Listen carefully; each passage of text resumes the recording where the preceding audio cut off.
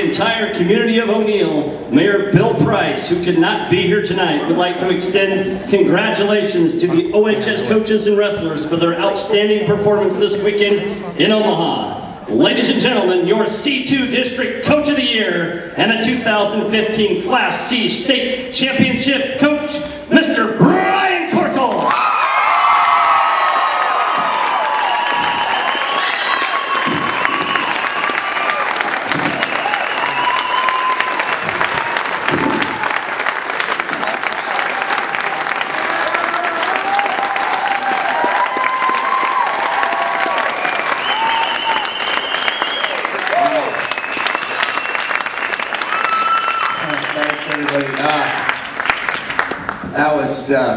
This is incredible. I mean, I don't know how many of you guys know it, but they met us in Ewing too. We had the Ewing Fire Department and folks on the street in Ewing.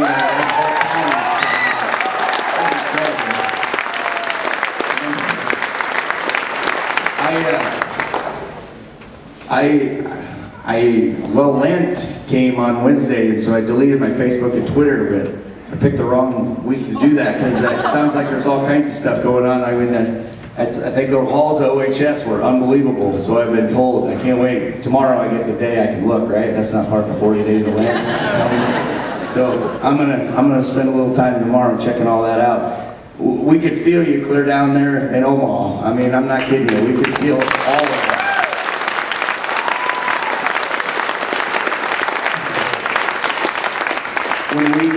When we were down there, I don't know how many people, I mean, I had too many that I can't even begin to tell you how many people said, you guys have the most amazing fans, I mean, in all wrestling. It's unbelievable. I mean, the NSA director, Ron Higdon, stopped me twice just to tell me what kind of fans we had, and something I knew, but you got noticed statewide.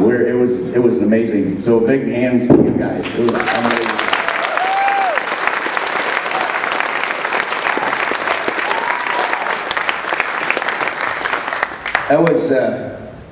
That was a 15-round fight is what we had this weekend. That was unbelievable. I mean, I don't think anybody except us and, you know, you guys and a handful of people even thought that we were in it, you know, from the beginning. And then we were still in it after every round. I mean, even when our name wasn't showing up on the scoreboard, you know, we knew in our hearts that that we had a shot.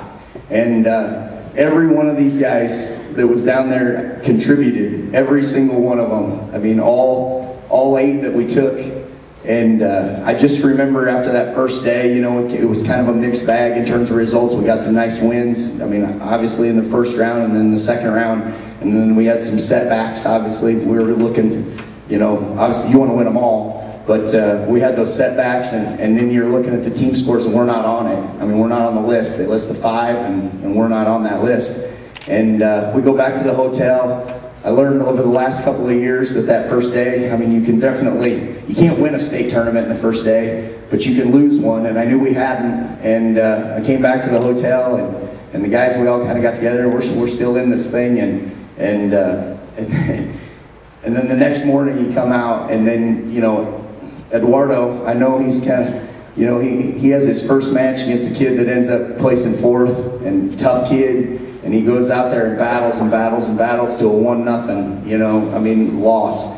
And then you come back around and have Caleb Ross, who I promise you there was only about 4 people that gave him a chance in that match, but he was one of them.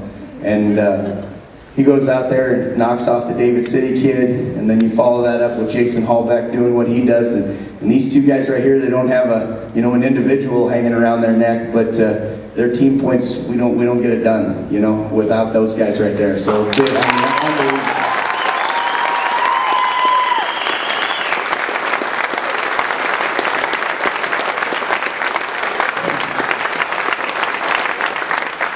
And that's when it started. I mean, right there, in that moment, you know, when Caleb won that match against Mush, and we go off to the side, and every one of his teammates is over in his corner. I mean, that was the spark right there. That was the spark that set off that run we had that morning. Jason had to, what seemed like he had to win a match twice, I think, you know, that morning. But and he did.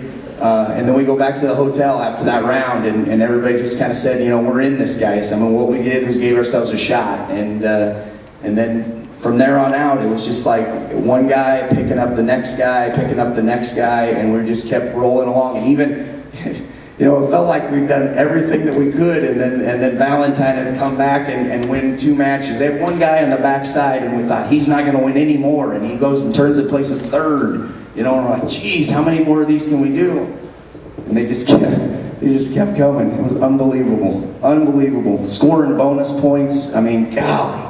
I know I'm reliving this whole state tournament now, but you guys probably watched it all, but I don't know. There's so many stories inside the bigger story. I can't even begin to tell you how proud I am of these guys. I mean, even when they're not feeling their best or doing their best, they're giving everything they got. I mean, bonus points galore.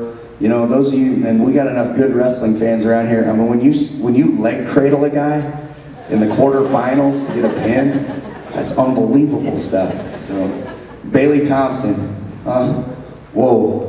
I mean, a sophomore just took his team, put him on his back every time we needed it, you know, needed a pickup. And there he was. I mean, 4th place in that.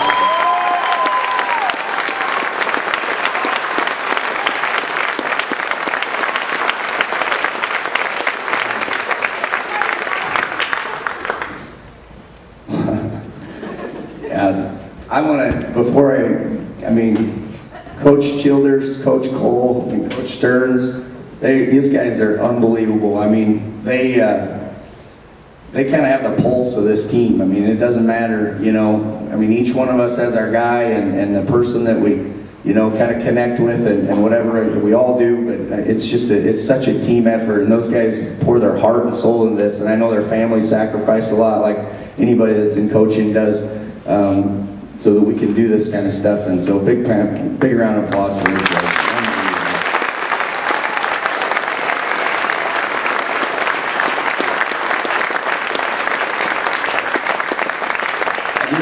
Before I turn this over, and I will, I promise, I'm almost done, but I just want to say a little bit about, you know, these seniors that I haven't necessarily got a chance to say something about.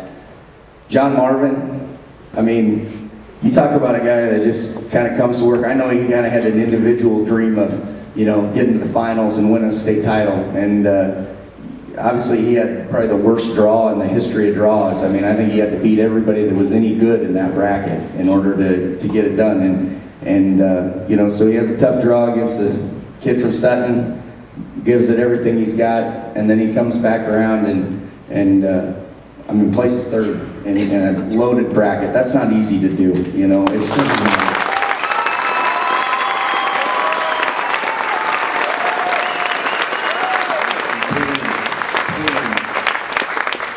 take top, right? Take top. Get the fall. I talked about the leg cradler over there. What more do you say about this guy? Only one time in 4 years has he ever wrestled on the consolation side of a bracket. That just blows my mind. One time in 4 years.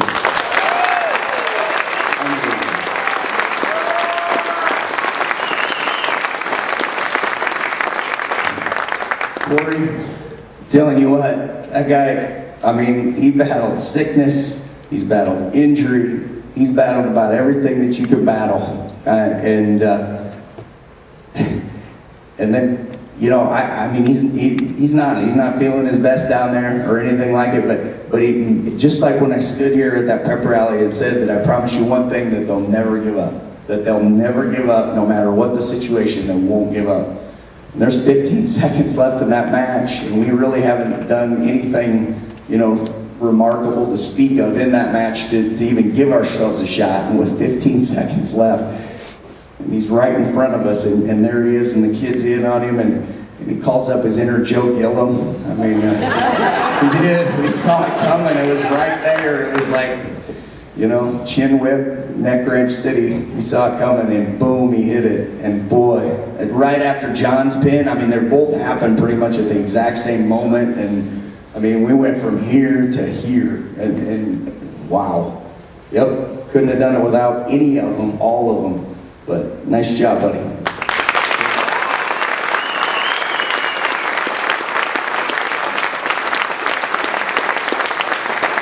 got one more quick story here. Dave, there he is. He's hiding. You can score 30 points in the state tournament. Dave scored 29.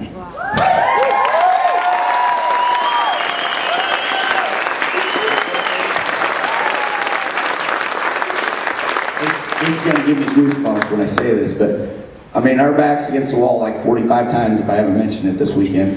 And so we're standing down there, and it was right after, Coleman, who wasn't supposed to win another match and ends up placing third, goes on his run and wins whatever.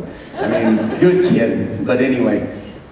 So we're sitting there and we're thinking, geez, this guy's a dagger. Every time we turn around, And so we finished up the consolations and we're on the finals. They got 4 guys in the finals and we have 2.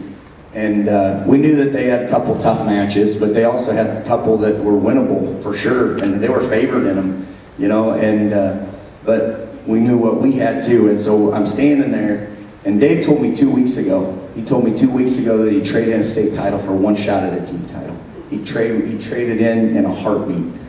And I'm standing on the floor, and I'm kind of, I'm thinking, I'm just kind of beside myself, and Coach Childers and Coach Cole are still standing out there, and I start walking back to the the car, whatever, the area underneath there. I come walking along, and I didn't even expect to see them, but there they are, standing as close as they can get to the floor without being an on-deck wrestler. They're standing right there, both Blake and David are. And I walked up to Blake, and he looks at me. David was standing, he was the front one, and he looks straight in my eyes, and he says, Coach, tell us what we have to do. What do we got to do in this final match to get it done? And I didn't know the math that moment, I don't know the math on any moment, but I just got goosebumps. I said, just wait right here. And I walked back to those 2 guys right there who were the math people. And I said, you guys got to come right here. And so we go walking up there, and it was that story. I said, what do we got to do? What do we got to do to win this thing? Do we got a pin? Do we got to get a major? If anybody's ever watched state tournament and you're in that finals match, there isn't a lot of guys going for broke out there because they don't want to make a mistake. That's just not how you wrestle the finals match, but that's the way they wanted to wrestle that thing. And it's a testament to them. I'll never forget that as long as I live, that moment right there, going for broke and telling me that they were ready to do it. And I couldn't be more proud, both of those guys.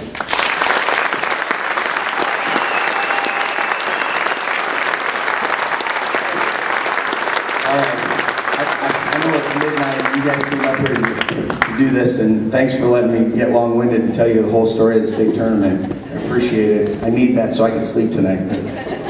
Does anybody want to say something? Dave, you always like to talk. No, he does. I'm not lying to you. He really does.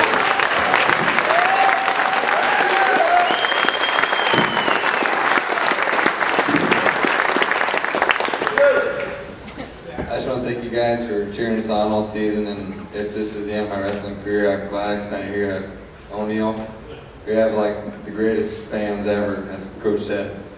So thank you guys for all the support, and when we come down there and get a win and we hear you guys and you're the loudest in the building, it's amazing. You guys don't know how good it feels just to be an Eagle today. So I'm glad we're the ones that got to bring home the team title this time, because after getting second twice, it's kind of a bummer. So.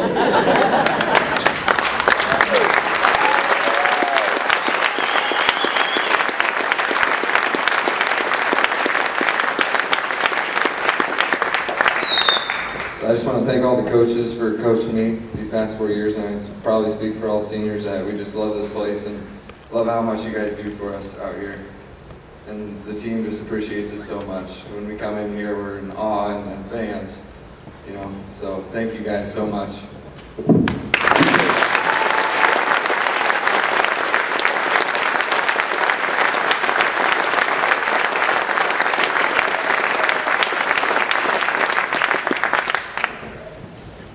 All right. Anybody else? I don't want. It's your moment to shine. B-Dub. Look at this guy. Yes, thanks again. It was just kind of cool. Going down underneath the quest and stuff, you don't really see too much of people or whatever, but you can always hear you guys cheer. So I guess you can tell if you don't know wrestlers wrestling or not. And I guess thanks for all the support. Like I said, how we have districts here, I think that was cool. I mean, it just grew us as a team, and then bringing it all down to the state tournament was awesome. So thanks again. Can't wait to see a little change up there. Yeah.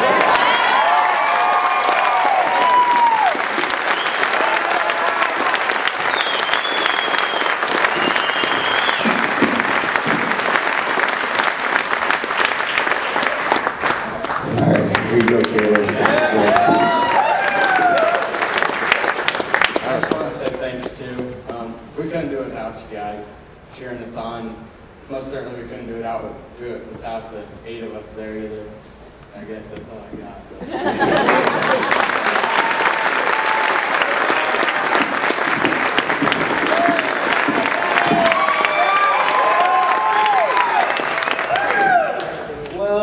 They pretty much got almost all the thanks that I was going to give.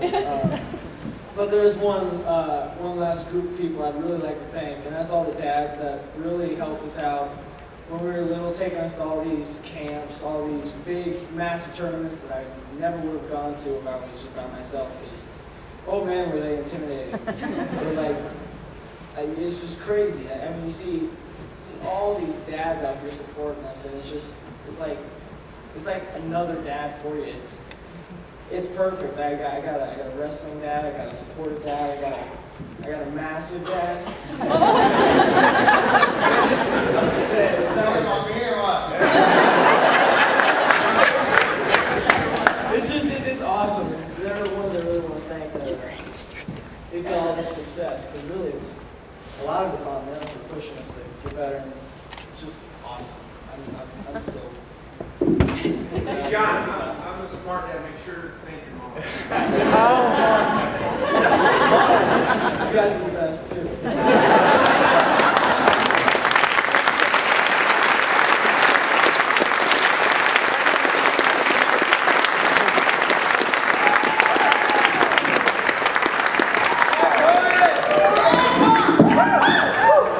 I also just want to thank all you guys for always being there and supporting us. Like, you guys have been there since the beginning and always cheering us on. I mean, it always gets me really jacked, and you guys, we have a huge crowd all watching us and stuff, and it's just really great. And I also want to thank my parents, because, you know, this has been the toughest thing I've ever done in my life, and this was probably the roughest year, but, you know, they've always been there since the beginning, always helped me out and keep me going.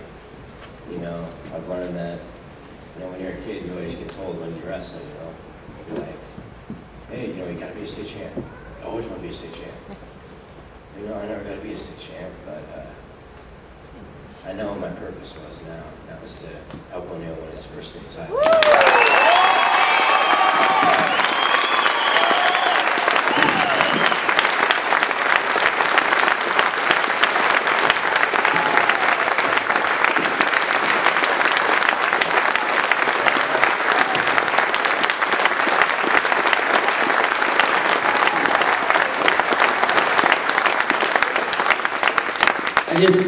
I want to say one more thing about, it isn't even so much about these guys. It was, you know, I mean, I don't know.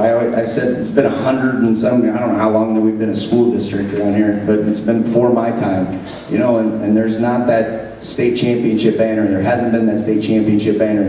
It just wasn't here. We're just one of a handful of schools, and I know what these guys put in through the years. I mean, that vision, that dream, that work, that effort, right? It started a long time ago, and it was a group of people, and they found other people. And, you know, in the summertime when everybody wanted to go to the lake and believe me, they go to the lake and they do all that kind of stuff too. But, you know, they prioritize those things, and they said, you know, maybe this week I'm going to go to camp, or I'm going to get up early and I'm going to get to the weight room. And you know, they just, that's what they did, and they did it consistently. And when I look out here, I mean, I saw I don't know if I don't see him, the Johnston boys. I saw them down there, and I see John Geddard out here now, and I see these kids today. I mean, I know those runners. They've run every single day, when it's cold and miserable and everything else, and they're out there and they're putting this time in now. And so, as awesome as it is to blow that door open, that's just what we did. That door's blown open, and I don't think the next one we're going to have to wait near as long to get. I mean, that's what I see happening, and that's why it's great to be an Eagle. Of the work that they're putting in and what they're doing. Just proud to be an Eagle today. Proud of all of you. Thank you guys for supporting us. Thanks for coming out at midnight tonight to welcome us home, and for the fireworks and the fire trucks and the parade and the horns and whatever. Great administration, Mr. Hoster. Thank you for, seriously. I mean, he's kind of an unsung hero in this deal a little bit. Yeah, he takes care of a lot of stuff, and he's a good guy all around. He really is.